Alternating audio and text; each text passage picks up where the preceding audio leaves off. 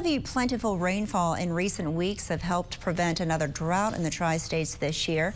But high heat and sunny skies in the forecast for much in the tri-states means it's important for plant owners to know the best ways to protect plants from heat stress.